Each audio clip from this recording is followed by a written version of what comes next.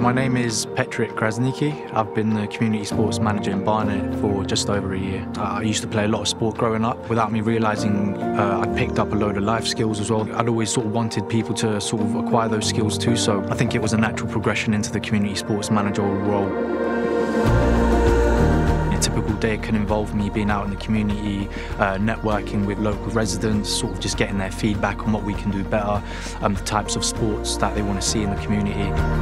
What I find most rewarding about working with people is you gain different perspectives on life in general, of course in physical activity and sport and health, but I think I've grown as a person myself, working with sort of different members of the community and gaining different insights into their challenges.